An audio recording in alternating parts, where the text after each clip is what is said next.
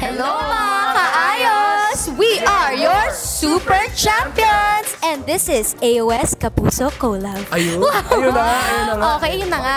Dahil, syempre, buwan ng pag-ibig. Uy! At dahil nga dyan, ako ay meron lang. Pwede ba ako magtanong? Pwede. Uy, Pwede? bawal daw, sabi ni Vianna. Pwede? Pwede naman. Good to know. Yun lamang po. Hindi, joke. Thank you, maraming Meron lang ako tanong sa inyo, guys. What is love for you? Wow. Love is everything for me. Kasi gumigising tayo para sa loved ones natin. So, you know, it's everything. Love natin sa taas, love natin sa lahat-lahat. For me, love is about sharing your blessings. Ayan.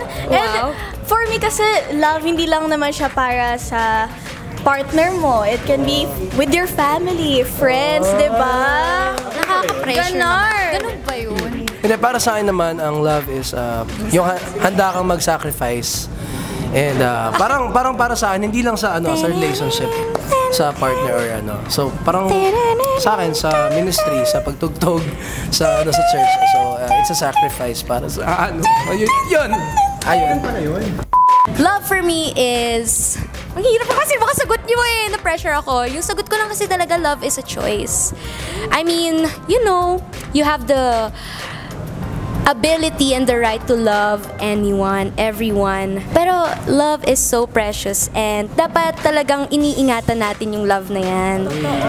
Kaya pag ikaw may nagmamahal sa'yo at may minamahal ka, ingatan mo. Dapat hindi yung binabaliwala mo.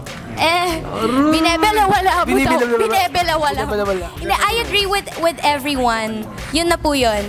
But for me, love is a choice. And I agree, love is everything. Ikaw, baka may tanong ka? Wala naman. Ay. May tanong ako. Tanong ko sa inyong lahat. Ano ba yung first ever heartbreak ninyo? Vianna? Yung pinakaunang heartbreak na naranasan ko is nung namatay yung lola ko. Kasi sobrang painful nun kasi she's my #1 supporter. Every time na nagpa-perform ako, kahit saan, parati siya nasa front seat, kahit matalo ako sa mga contest, parati siyang cheerleader ko. Ako hindi sa love yung first heartbreak ko sa auditions.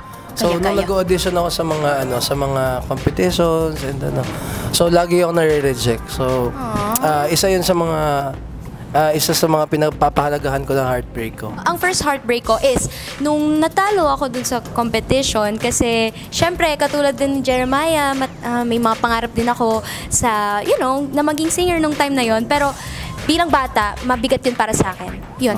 Okay.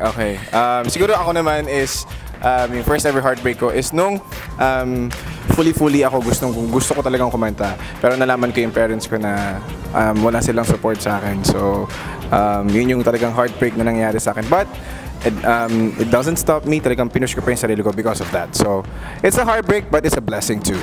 Happy birthday, Ren. Yes. Yun lamang guys, sana ay patatagin tayo ng ating mga heartbreaks in life. And maraming salamat po sa panonood. Maligayang kaarawan ng mga puso.